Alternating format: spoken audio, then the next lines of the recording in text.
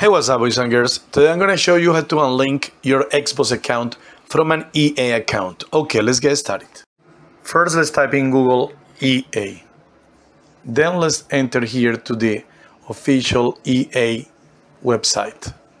Then let's click here and now click where it says sign in. And now type your email and then your password and finally click where it says sign in. And then let's click up here.